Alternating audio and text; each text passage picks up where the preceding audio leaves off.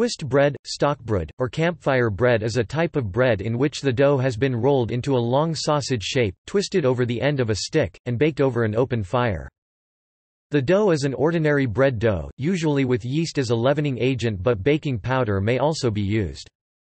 The ideal stick is fairly straight and made of hardwood that will not impart a disagreeable taste, for example, birch or a nut tree. The length depends on one's comfort and the fire's size. The thickness of the bread holding end is around 1.5 to 2 cm. The thicker the stick, the heavier it is and thus the harder it is to hold. However, a branch that is too thin will bend under its own weight if it is freshly cut. The bark should be whittled from the branch 15 to 20 cm in from the end, where the dough will be wrapped. The bonfire should be gradually burned so far down that there are only glowing pieces of wood left, with almost no flames. The most suitable types of firewood are from hardwood trees similar to beech and oak, but other hardwoods can be used, except for poplar and aspen, which create a sour smoke. Conifers, especially fir, are unsuitable because they do not create many glowing embers, and moreover pop and spark so that cooking over such a fire can become an unpleasant and messy affair. The fire must burn down a little, so that there are not many flames, and the embers can be spread out a little so that there is enough room for the twist breads.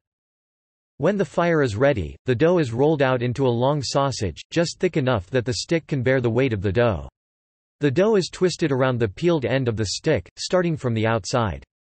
The ends are smushed closed so that the dough will not unravel. The dough is then baked over coals, not flames. The baker must keep a good distance of about 15 to 30 centimeters and turn the stick regularly so that the bread is baked evenly.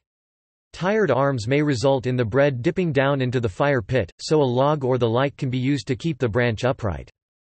When the bread sounds hollow over its whole body when tapped gently with a knife, it is done and can be gently pulled off the stick when it has cooled down enough.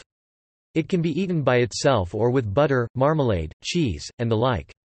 If the dimensions of the stick are similar to a hot dog, one can squirt ketchup, mustard and other toppings into the hole of the twist bread and stick a boiled or roasted hot dog inside. In this case it is most practical to be careful in the positioning of the dough, so that there are no cracks.